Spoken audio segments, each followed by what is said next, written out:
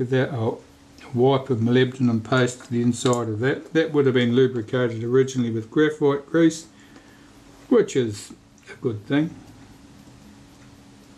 Now the tab drops into a little hole on the arm, and I've got to take this tab here and swing it right round and hook it behind there,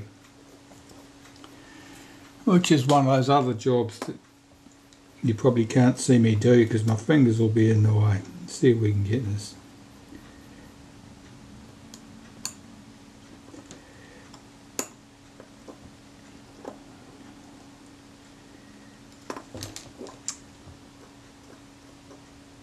This is much easier when the spring is tired and stretched beyond usefulness.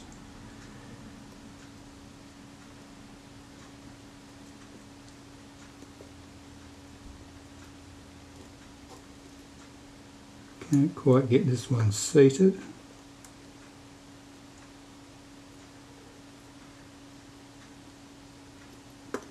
That's better.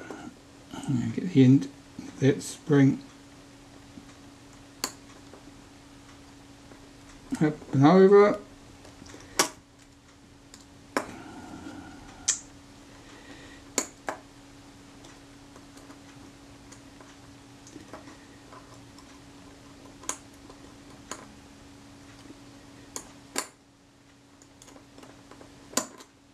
There, it's hooked into place. So now, if I cock this, press the release, the shutter will fire, which reminds me there's one area there I need to lubricate. That's on that little arm. I've run some molybdenum paste down the edge of that so that as that's cocked and as this comes round, it runs down there smoothly. That's working very nicely, and it needs the speed trains put in next. So I'm going to cock the shutter.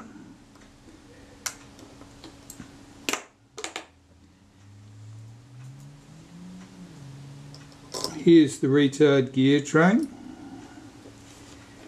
Now the tab at this end of the retard gear train needs to be pulled back so that it drops behind the tab on the blade actuating ring, not on top of the tab, otherwise when you do the screws up things will get bent, nothing will run right. So that should be free. The screw at the other end, which was loose when we started, is the adjustment screw. The hole that runs through is oversized in the plate, and that allows you to adjust the position of the retard gear train inwards or outwards. Yeah, you can still see just about. We'll start with it just about all the way in, I think. Here will do. Tighten those two screws. If I release the shutter, we should get something like 1 second.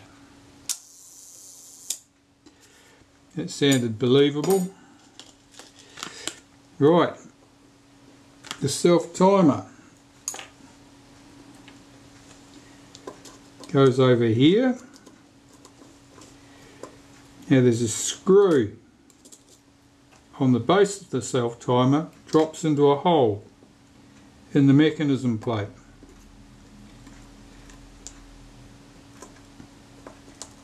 If you don't get it in there, it won't seat correctly.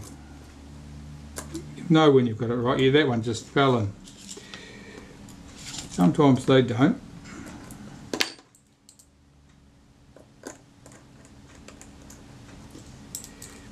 Alright, if I hold back this lever, that self-timer should run down.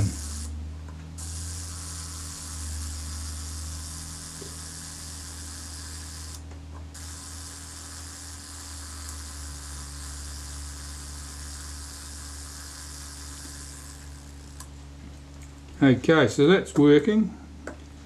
Tighten that screw up, tighten that screw up. and a few other bits and pieces to go in yet. This little pinion needs to go in. Now I'm just going to give the shaft of that a light wipe of molybdenum paste. When I use that, I put virtually nothing on. You're just leaving a dirty mark. That's all that's required. This piece with its return spring, I run the molybdenum paste around the inside edge, that's where it runs around the lens tube, around the outside edge where it operates against various other bits and pieces, and that suffices. The spring has to hook over this post here,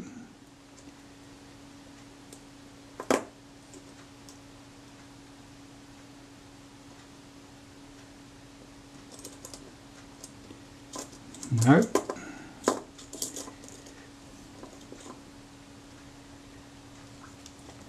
It's often loose on that post, and when there's no tension on it, it falls off. Right, that's right. That's stretched out. Now getting the timing of this, let me get the lines across, otherwise you see nothing. The contrast's too high. Okay, getting the timing of this right.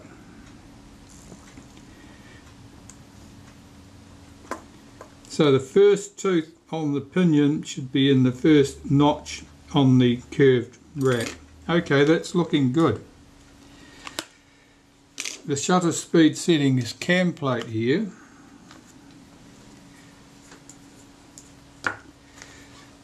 I usually run the molybdenum paste around the centre where it runs around the lens tube, around these lumps and bumps where the cam on the retard gear train runs, and round there for good measure.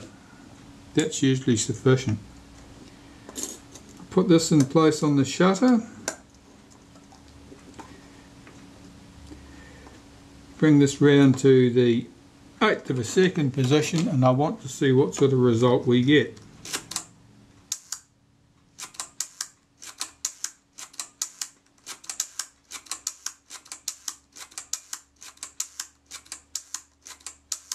If anything, that's slightly slow.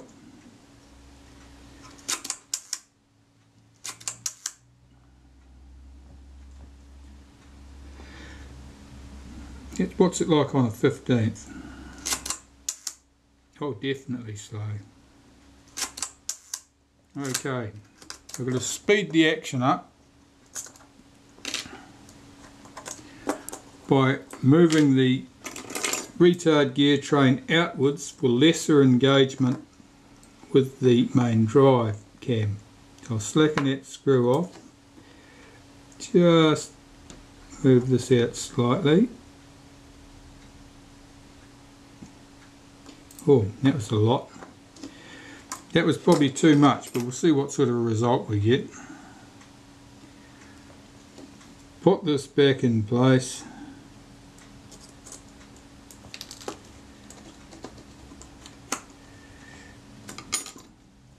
Pinion's keen to get out of adjustment. Let's get that back where it should be. This cam plate in place. This should be an 1/8 of a second. What do we get? That sounds believable. About 15. Yeah, I'll be willing to believe that's somewhere near. I'll put the front retaining ring on lightly and go away and check this on my speed tester and see if we're good to go.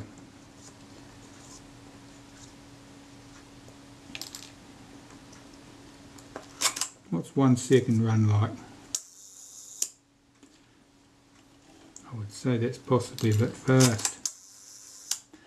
Okay, my way to test this, back shortly. Those speeds are very good. Just check the self timer, make sure that runs. Put that set to a second, set the self timer.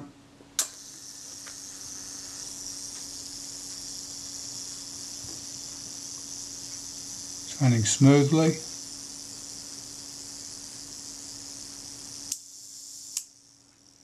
There we go. Alright, so far so good. take off the retainer, lift the cam plate off. This little piece, that can go in place.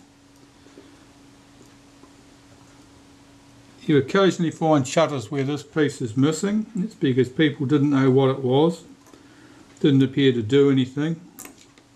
They didn't miss it.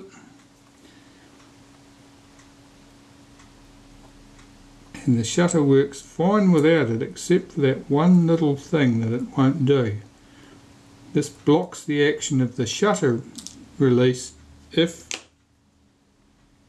the shutter's not cocked. Okay, so that all appears to be good. So that's in place, which is part of your double exposure prevention stuff. I'll put that on there. I'll put that front retainer ring loosely in place.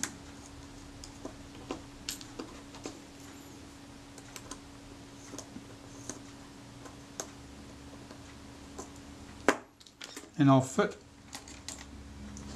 the shutter into the outer case.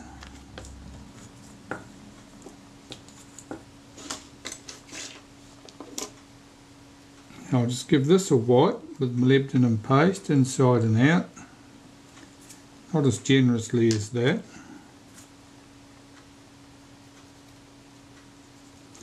Top and bottom edges.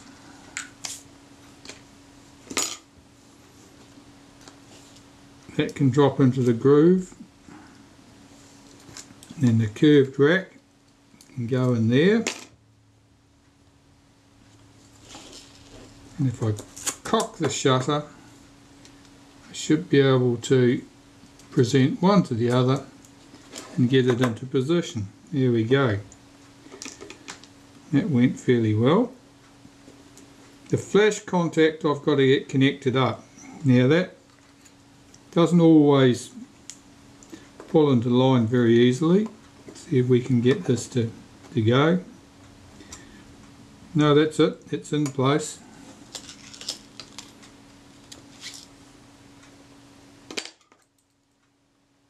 Three screws hold the outer case in place. These two countersunk or flathead screws, the larger diameter one goes in this position. The smaller diameter one goes in here on that narrow tab. Don't mix them up.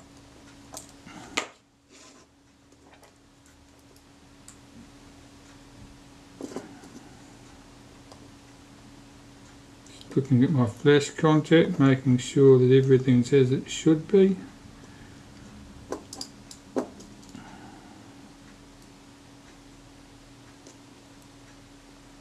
I think it is.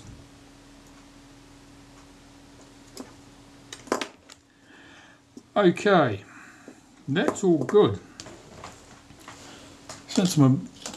I'll test that flash contact while I'm here. So I'll cock the shutter by swinging this across. That's cocked. Find my electronic flash. Here's an electronic flash. Plug that up to the shutter. The lights are on. Let's see if it goes. Oh, I didn't see a thing. Right. Something is not correct. I suspect that contact on the case is not making. Let's have those screws out and have another go at putting that in place.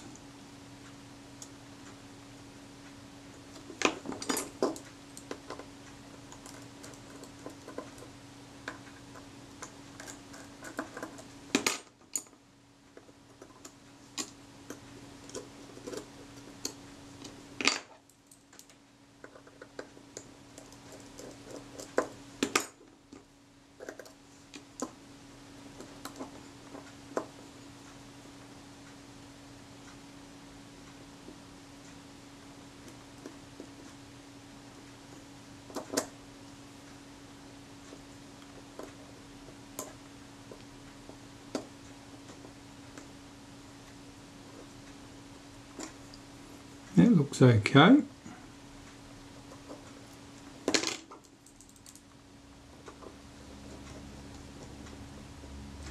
Just put one screw back there and then test it again. I think this is the problem. I think we'll get it sorted out. Cock the shutter.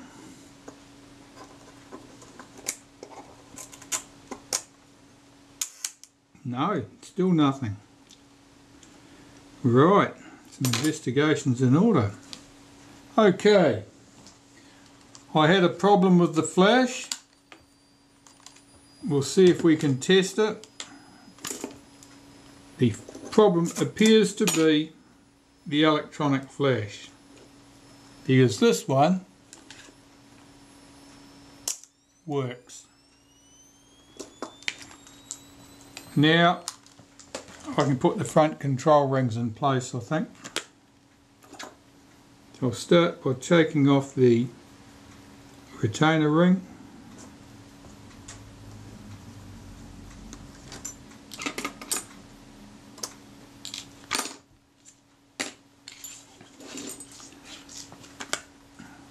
This is the coupling that couples the aperture settings to the ring, to the control ring with the numbers. Let's fit that in place. That little tab on there has to hook into the little hook. There's a little fork in here on that thing. It needs to go in there. Otherwise it won't move the aperture.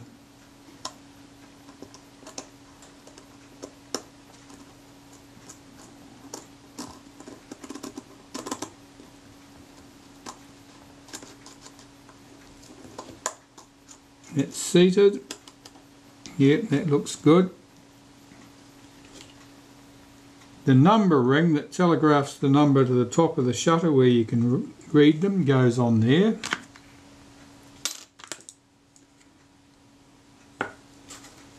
These little notches give us our click stops for the shutter speed. They're normally ridiculously greased with graphite. I've just put a little bit of molybdenum paste there.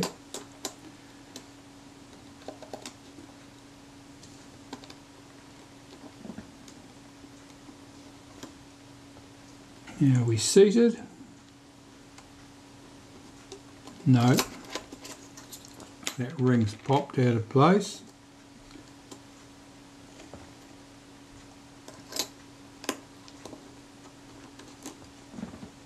Now we appear to be good. Put our retainer ring in place.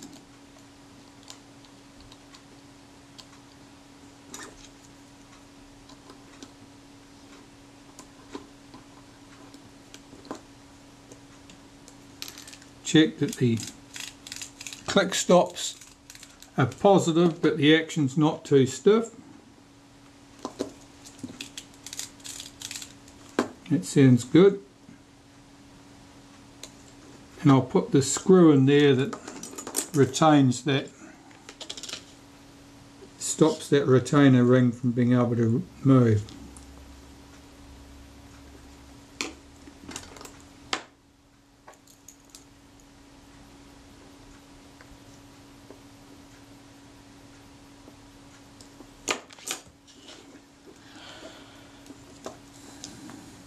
That's it.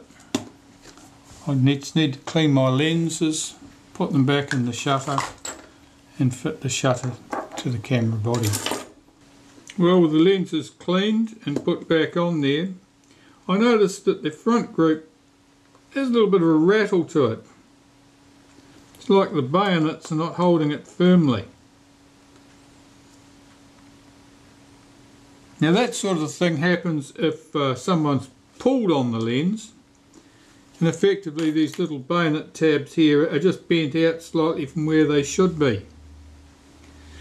What I'll do is I'll just put a bit of extra tension in those. So I'll remove the 3 screws that hold this bayonet to the lens itself. It also could be loose. If these 3 screws had been loose, the lens would also rattle about a bit. But these this screws a knot.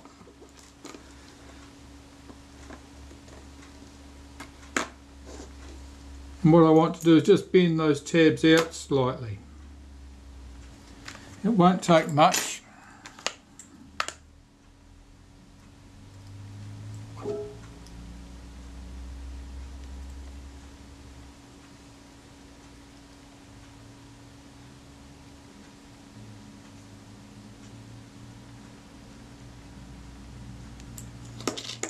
And the reason I'm doing that is the rattle's a little bit disconcerting, but basically what it means is if the lens is rattling, it means that it's not staying fixed relative to the shutter. And so the focus, your point of sharp focus, would slightly move.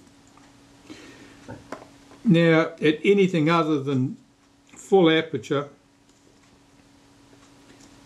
and with a close subject, you might never notice that.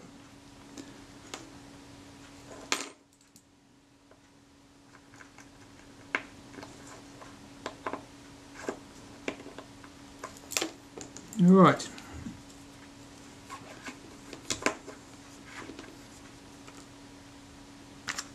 Let's try that. Always line up the red dot with the red dot. That's it. There's no more rattle there now. That's fine. And I can put that on the camera body. Okay, let's go with this then. So, we've got a paper shim and a metal shim.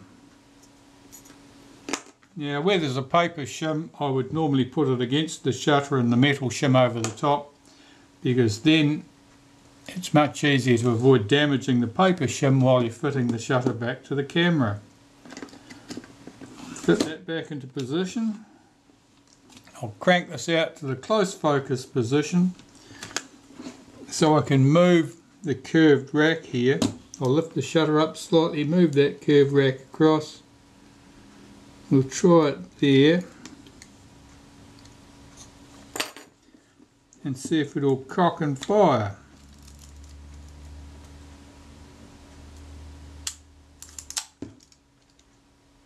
No, it didn't quite cock, so I need another tooth. So I'll bring it forward again, lift the shutter forward slightly, move that curved rack forward one tooth, drop it back into engagement, try again.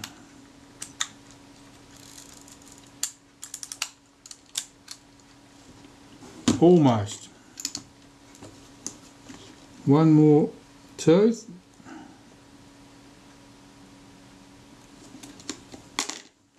You should be able to hear the shutter cocking action dropping in as just before it reaches the end of the film advance stroke.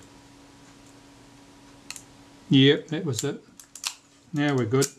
Yep, shutter's working fine. So I can hold that in place, open the back of the camera, drop the retaining ring in place, and see if I can nudge that into position.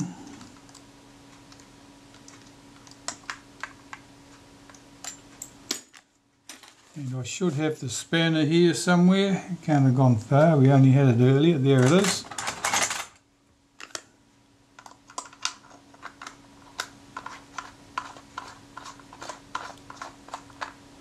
Tighten the retaining ring.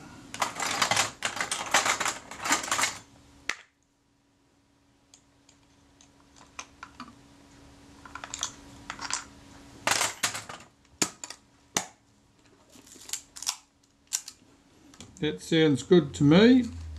Let's get it on a nice slow speed. That's good.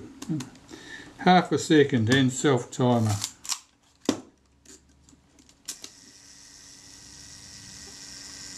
Yeah, that's running down smoothly.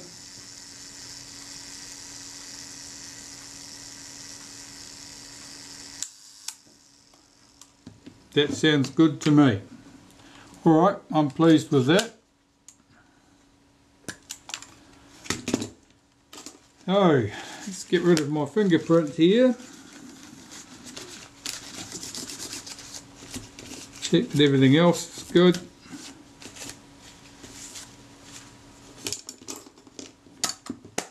That looks, oh, that back catch is a bit bumpy, isn't it? Let's just have a quick look at that. Take a touch of molybdenum paste and just put it on that hook there.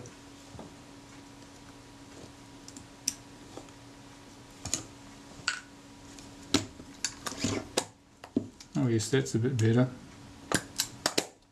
Yeah, that's great. Okay, so that's the Retina IIIc. It's ready to go back across the ditch to Australia. Everything's working nicely now. I haven't checked the meter for accuracy. It's, I'd say with a 3C it's probably a 50-50 mix. If it looks quite tidy, it may still be accurate. We'll wait and see.